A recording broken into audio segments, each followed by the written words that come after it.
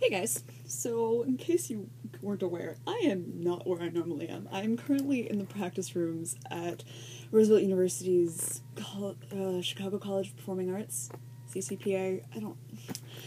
My boyfriend goes here. I'm visiting him. I'm in a tiny practice room, and I had very few ideas. And someone asked me about flute hygiene, which is kind of a bizarre topic, but I thought we would talk about it a little bit. So you obviously always want a swab. These are really nice swabs. They're called Flute flags. There's a couple other people who make them. They're basically suede on a plastic stick. They're kind of expensive, but you only ever have to buy one, and you can wash them. You just rinse them off and use a little laundry detergent, and then they dry, and they're super, super nice, and they're really, really good for your flutes because they don't affect the pads in any way or anything like that. This is the traditional cleaning rod. Your flute will basically always come with one. I use men's handkerchiefs, which I know is really weird and old school. My first teacher was super old school, so that's why. And you just thread it through, all that. You obviously have to wash them regularly, and it's sometimes can get caught in your keys and interact with the metal and the pads, and just not the greatest option. I hate winger modules, but this is happening. Then there's this, which is a microfiber cloth. I have no idea if you can wash these, but since I just use it to wipe down my head joint and things like that and just get fingerprints off, I don't seem too worried about it. I try to wipe down my flute after every time I play, or at least at the end of the day, so that way it doesn't tarnish or anything like that. And sometimes your case can interact with the metal. I'm having issues where my joints are tarnishing right now, which I think is my case. So I just try to make sure that I wipe it down and make sure that everything's okay. And then this, which I'm not going to take out of the bag, is a silver infused polishing cloth. Or silver polish infused cloth. There's two sides. There's a white side, which is how you get all the dirt off, and then the silver side, gray side, that you can see through the bag is a polishing cloth, it's a finishing cloth. When you are polishing a flute, you obviously want to stay away from the actual keywork. So in here, don't try that unless you're a repair person and can take all the keys off. You're gonna break something or bend a spring or do something. So just... that wasn't as scary as it looked, I promise. The body of the flute is fine, the keys are fine, places here, where you can actually really get into that without any problem, that's fine. Also, you probably want to avoid silver polishing the lip plate, because then you will get a silver polish beard, and that's just not that great. If you are having tuning issues, the first thing you want to do is check the cork. All cleaning rods will have a little notch system. Where is the camera?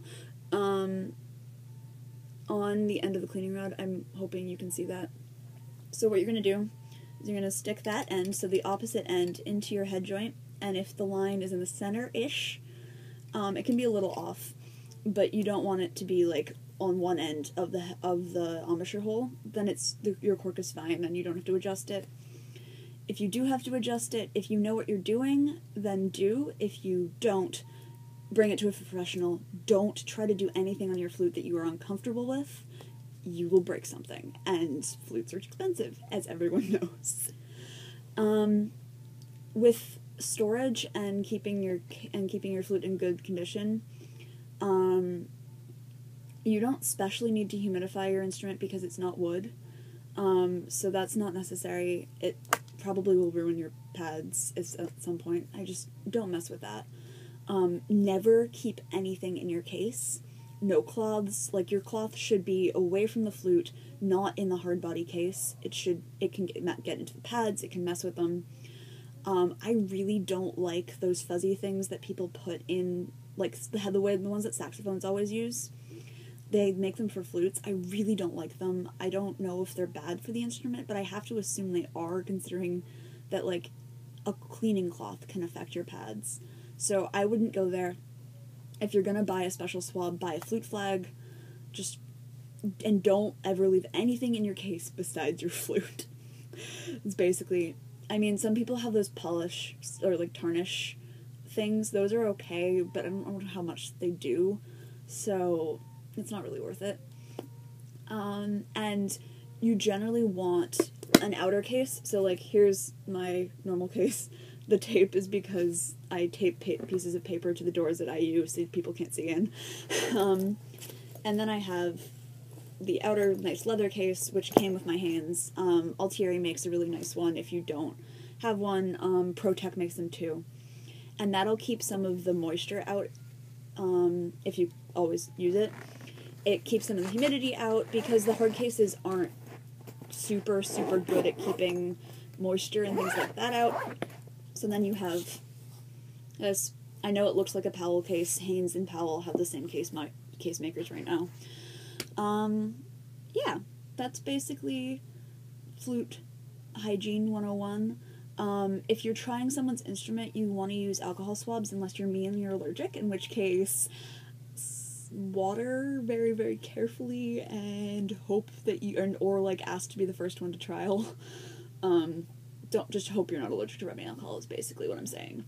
But if you're trying head joints or whole flutes, you want to wipe down the lip plate, and maybe even with the riser with a little alcohol swab. You can get them anywhere, like the ones you get in first aid kits are totally fine. And then wipe it off a little bit so you aren't leaving the moisture on the instrument. But yeah, rubbing alcohol to sanitize head joints. That's really the only option we have. And you should do it, because if you're trialing, it means that other people have trialed that instrument, and yeah. So this has been a weird, slightly ad hoc video using an iPad in a practice room. I hope this is helpful, and I will see you guys next week from Cleveland, also with a slightly ad hoc video using an iPad.